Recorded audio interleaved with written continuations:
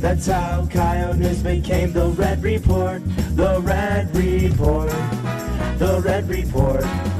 And that's the way we became the Red Report. Recent studies of professional football head injuries have revealed brain damage in some players.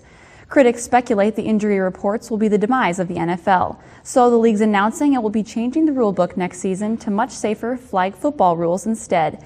Until the professionals are trained, replacement players from third grade PE classes will be used instead.